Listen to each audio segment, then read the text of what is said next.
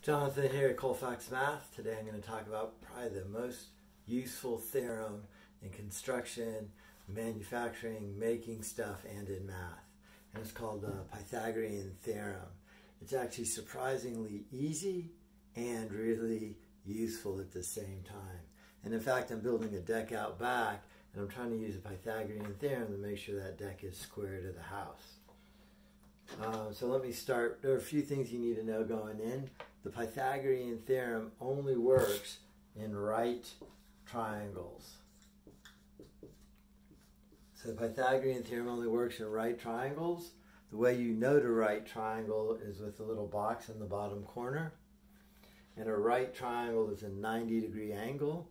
And really in construction, the three things you want to be on everything is true, plumb, and square. And what that really means is that you have little boxes in the bottom of everything, right? When you want something square, it means it's perpendicular perfectly and it's a right angle. So the Pythagorean Theorem only works in a right triangle. The standard in math is a capital letter for the measure of an angle, lowercase letter for the length of the side opposite that angle. So if this is angle A, this is side A. This is angle B, this is side B. This is angle C, this is side C. In any right triangle, there's always two legs and a hypotenuse. The hypotenuse is always opposite the right angle, and it is also the longest side in any triangle.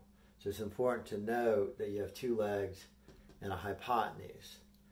And then usually you use the letter C for the right angle, but you don't have to. And then the last thing we need to know before we start the Pythagorean Theorem is square and square root. So 5 squared means 5 times 5, 25. Or the reverse operation of that is the square root. Square root of 25 is equal to 5. Then once you have those little pieces, the Pythagorean Theorem is really easy. The Pythagorean Theorem says one leg squared plus the other leg squared equals a hypotenuse squared. So that's two. You have to have two variables. You have to have two of those things to find the third. So the Pythagorean Theorem says if you have one leg and another leg, you can find the hypotenuse. Or if you have this hypotenuse and a leg, you can find the other leg. So the Pythagorean Theorem is a squared plus b squared is equal to c squared. The important thing to note there is it has to be a leg equal to hypotenuse squared. Here's an example here. I have a triangle that has a leg of 3, a leg of 4, and I want to find this hypotenuse. I'll call it C.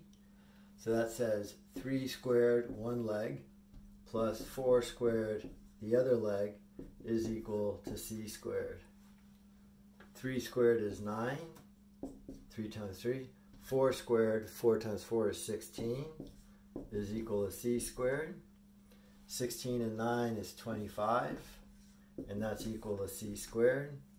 I want to get c by itself, square root of both sides, and c is equal to 5. So if this leg were 3, this leg were 4, this leg I could find is 5. So that's the Pythagorean Theorem. You know, if there are numbers that don't work out to be whole numbers when they're square rooted, you could always use the calculator. Okay, here's another really important piece of the Pythagorean Theorem, is that if the Pythagorean Theorem works, then it's a right triangle.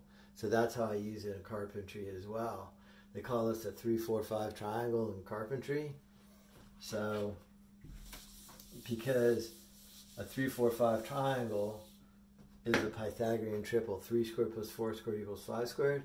So if you're trying to build a fence perpendicular to a house, and you measure 3 feet down this way, 4 feet down this way, and you pull a diagonal tape or string, and this is 5, well then this has to be right. So you move this line back and forth with your 3 mark and 4 mark until you get 5, and that's how you know it's a right angle or perpendicular. So it works both ways. You can find parts of a triangle, or if you use Pythagorean Theorem and it works, then it has to be a right triangle. So out back, I'm building a deck. I'll take you out there and show you that deck in a second. And what I want to make sure on that deck is I want it to be square to the house. So the deck's going to look like that. I cut this board exactly 10 foot, this board exactly 10 foot, this board 20 foot, and then this board 20 foot. So that's a parallelogram. I mean, it could be 20, 10, 20, and 10, but I don't want my deck to look like that. It'll gap out, it'll be obvious, it won't look good. So the way I make sure I don't have a parallelogram and I actually have a rectangle is I measure this diagonal, and then I measure this diagonal, and if those two diagonals are the same, then this has to be a right triangle and this has to be a right triangle, and that's how I guarantee it's a rectangle square to the wall. All right, so we're working on a Pythagorean theorem. I'm building a deck here to the house. I want to make sure that it's square. So I have a parallelogram, which is easy to make because the joists on each end are both cut to 10 feet, and then the ledger and the beam are both cut to 20 feet. So I have a parallelogram, but I want to make sure it's perpendicular to the house. So I don't want a parallelogram like this. I want it a rectangle like that. So the way I do that is I measure corner to corner and then corner to corner. And then if they're the same, then it's Pythagorean theorem. So I'll show you.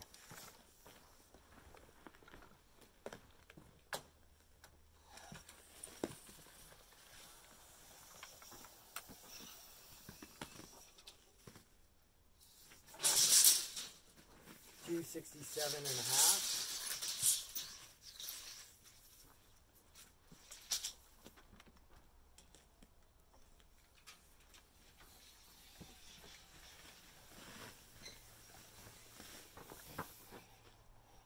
268.5. So I'm not quite square.